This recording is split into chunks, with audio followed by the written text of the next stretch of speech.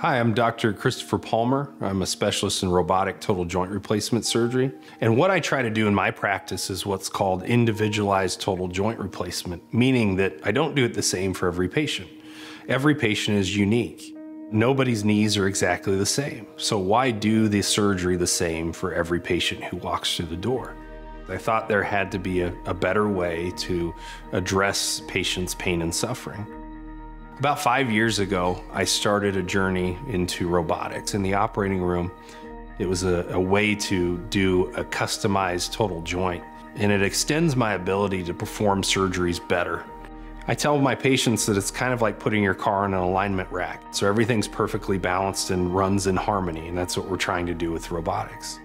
The way that works is we start with a three-dimensional CAT scan. That CAT scan helps us know exactly what size the implants need to be, whether that be for a hip or a knee or a partial knee.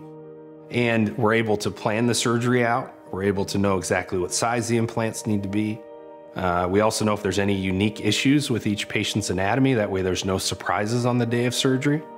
We carefully dissect down to the bone, and then we place specialized sensors or arrays.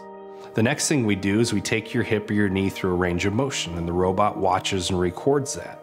And it gives us numbers in real time, and the more numbers we have and the more information we have as surgeons, the better decisions we can make. And by using robotics, it's less invasive, meaning we don't have to cut muscles, tendons, or ligaments. There's less people coming in and out of the door, and we're opening less things. Less foot traffic you have, the less chance there is for an infection. It's less painful, and we don't have to prescribe as many pain medications either.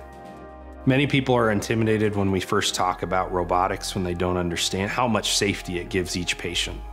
The end goal for a patient having a robotic total joint replacement is to be able to get back to doing the things that you want to do.